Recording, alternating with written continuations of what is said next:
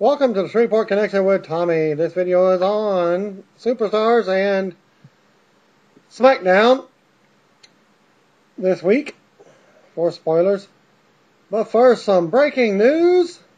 SmackDown returns for a TV taping live November 27th, 2012 at CenturyLink Center in Bossier City, Louisiana. Okay, and some other news. Former WWE wrestler Sean X-Pac Waltman commented on his status for the 1000th edition of Raw. Quote, "For the record, I have not been approached by the 1000th Raw," as Waltman wrote, and he commented by saying, "Maybe you should ask them." Follow Waltman on Twitter at twitter.com/TheRealXpac. Surprise, Waltman hasn't been contacted since we know Triple H and Shawn Michaels will be appearing as DX. Perhaps WWE would prefer that the fans remember the two-man version. Of course, they're still over a month away from the 1000th episode, so they may be calling him. They may be giving him a ring before then, and he was on the very first Raw as well. Okay, also, Road Dogg Jesse James' name was added to the alumni page on the WWE website. He could also be a part of the show as DX. Kelly is advertised for this week's Monday Raw Super Show television show as it takes place in Fort Wayne, Indiana. Kelly is advertised for several upcoming Raw TV shows, including the 1000th episode. She is also advertised for the Money in the Bank pay-per-view event.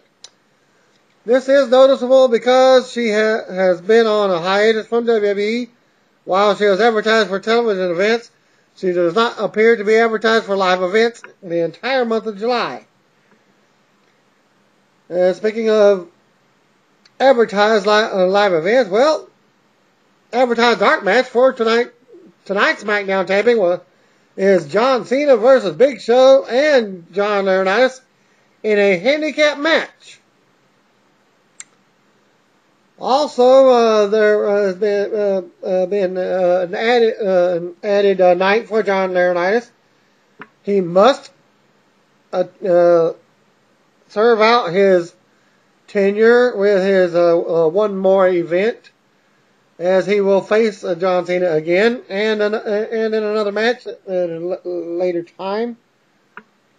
I believe it's the same Fort Wayne, Indiana show for next week. But we'll see what happens. And that was brought up by the board of directors from WWE. Triple H is once again advertised for SmackDown taping this week. He has appeared for the last two events in non-televised segments, in which he simply shows up and pedigrees a heel. It's possible that he could appear on the actual taping now that he's back on Raw TV, but nothing has been advertised for Monday's show for next week. Paul the Butcher Vachon spoke with Omaha.com about his autobiography, Wrestling with the Past, Life in and Out of the Ring, and thanks to this update by John Tuve, a .net reader.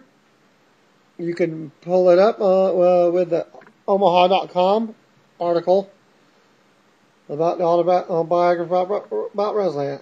Wrestler. The late Bruiser Brody, a.k.a. Frank Goodish, would have been 66 on Monday. I did mention that he would have had his birthday, as he was born June 18th and not the 16th. That was a correction from that, and that was the year still 1946. He died on July 17th, 1988, when he was stabbed to death by Jose Gonzalez, a.k.a. Invader number 1, in a World Wrestling Council locker room in Bayamon, Puerto Rico. ECW icon Sandman's birthday today, turned 49. His real name is James Fullington. He was born June 19th, 1963. The late Wahoo McDaniel, a.k.a. Ed McDaniel, was also born on this date in 1938. He died April 18, 2002 due to complications from diabetes and renal failure and was awaiting a transplant at the time of his death. ECW founder Todd Gordon turned 57 today. He was born June 19, 1955. According to an announcement from the Independent Production Fund in Canada, Chris Jericho will be getting his own web series soon. The IPF has approved funding for 15 scripted drama series, and a new show for Jericho is among those, called But I'm Chris Jericho. Will be produced by Jericho and Shannon Farr. The writers are Bob Kerr, unknown relation, Craig Brown, and Gary Rideout Jr. This isn't confirmed, but Jericho's new show looks to have 10 episodes at 4 minutes each. No word yet when But I'm Chris Jericho will premiere online. So I'm guessing it's just another WWE YouTube event. As noted before, WWE will be bringing back former general managers for Raw and SmackDown, while the board of directors finds permanent replacements. Some of the names that have been tossed around could be used for the role include Stone Cold Steve Austin, Vince McMahon himself, Stephanie McMahon herself, Jonathan Coachman, Mike Adamle, Bret Hart, Vicky Guerrero, William Regal, and the anonymous general manager. Hey, why not throw Shane McMahon? Wasn't he a GM at one time? WWE crews driving from New York to Baltimore for tonight's SmackDown tapings ran into major traffic problems on the New Jersey Turnpike. Natalia wrote that it took her 6 hours to make the trip. A lot of talents didn't arrive to Baltimore until around 5 a.m. local time. And what happened after Raw last night? Big Show came out to beat up John Cena. Cena countered with an attitude adjustment. Then Big Show shifted to his attention to John Laurinaitis. He slapped him on the chest a few times. Zack Ryder came out and dragged Laurinaitis back into the ring where he hit the broski boot. Triple H comes out to join in the melee, hitting Johnny with a pedigree. After all the attacks, Laurinaitis made his way back up the ramp and was kicked by Vince McMahon himself. To send home the fans happy. And now, what everybody's been waiting for, Superstars and the Dark Match results prior to SmackDown and also after SmackDown, the Dark Match main event. Thanks to Danny Mays. As the taping was in Baltimore, Maryland, and passed along the results for the Superstar taping. Of course, from Raw, you got first match, Damian Sandow defeated Percy Watson. Match number 2, Sin Cara defeated Antonio Cesaro by count out. And that was SmackDown version. Now for Raw. And it was Anthony Gasparino, who attended the Raw in Uniondale, New York, sent the following report. For Superstars from Monday, Justin Gabriel and Tyson Kidd defeated Kurt Hawkins and Tyler Rex. Justin and Kidd out to a good pop, Hawkins and Rex to some heat. But surprisingly, a little reaction, though, especially since Hawkins is from Queens. Hawkins and Gabriel started things off, but quickly Gabriel got trapped. They were able to work it out and hit a cool spot where Kidd standing on the apron and Gabriel diving through his legs. The match ended with Justin and Tyson hitting a finisher from the top rope to win in about 6 minutes. Match number 2, Zack Ryder defeated Drew McIntyre. Zack entered to a massive cheers. His dad was sitting in the first row at ringside. Drew McIntyre actually entered to a loud amount of boos, considering how they've used him. Ryder won with a top rope Rough Rider at about 10 minutes 10 minutes into the match.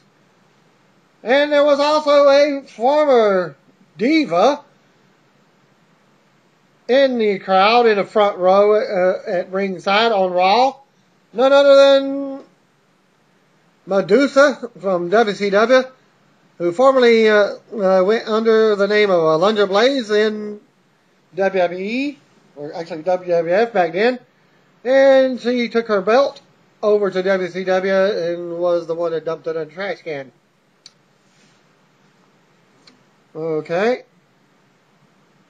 And the SmackDown version for Superstars, Hunico defeated Ezekiel Jackson. Alright, now for SmackDown. Teddy Long opened the show celebrating the termination of John Laurinaitis, supposedly.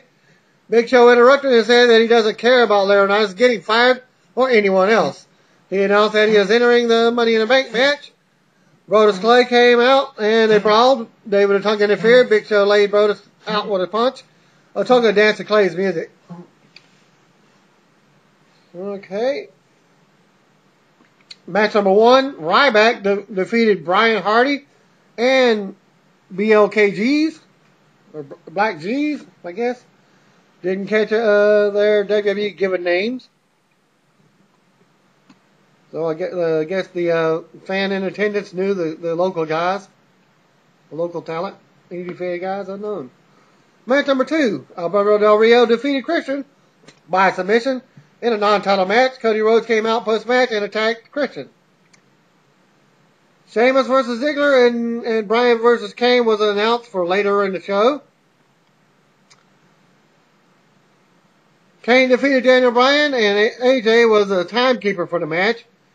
She rang the bell while Bryan had Kane in the Borgasm lock. Even though Kane never tapped, the referee waved it off and then Kane won with a chokeslam. Wonder how that's going to be played off on SmackDown. Okay. Mick Foley comes out and stumbled over his opening line. He had to do a retake 2 before getting the cheap pop. Heath Slater interrupted. Foley put him in a match with Zack Ryder, who got a big pop. Zack Ryder defeated Heath Slater. Ryder won with a very quick match with a roll-up. Foley and Ryder were celebrating backstage. They walked past Damien Sandow, who insulted Ryder, and then walked off. Match number 5, the Primetime Players with AEW, Abraham Washington, defeated the Uso Brothers. Primetime Players were celebrating backstage when Primo clocked AEW with the right hand. Primo and Epico brawled with the Primetime Players. Santino Marella comes out and did a sign segment that was presumably just for the house. He pulled a fan out of the crowd who had an I Love Santino sign, and she laid a huge kiss on him and knocked him out.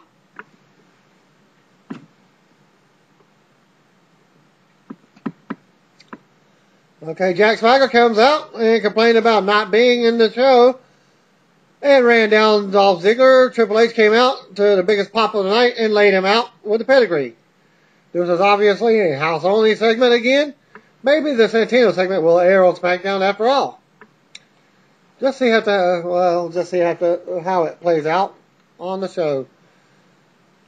Mick Foley announces the dark main event will be Big Show and David Otunga versus John Cena. Well, that was already advertised. Match number 6 for SmackDown World Heavyweight Champion Sheamus defeated Dolph Ziggler. Sheamus won with a road kick. There were lots of dueling. Let's go Sheamus, let's go Ziggler chants. Both men were way over. It's a very physical match. And the reporter says the attendance was about 5,000 people. There were several sections tarped off, but the crowd was very vocal all night. And your main event dark match, because that ended your SmackDown right there. Dark match main event, John Cena defeated Big Show and David Otunga in a handicap match. Cena had his left wrist and hand taped and looked to be favoring it during the match. After Cena's win, John Laurinaitis came to the ring with a chair and hit Cena with it. Cena made a comeback and hit the attitude adjustment to send everyone home happy. And that ends my report for SmackDown and Superstars for this week. So y'all have a nice day. God bless. Peace out. Sayonara. Aloha. All that good jazz. So anyways, y'all have fun and watch my videos next week. Stay tuned. Same Shreveport time. Same Shreveport channel. Shreveport Connection. Out.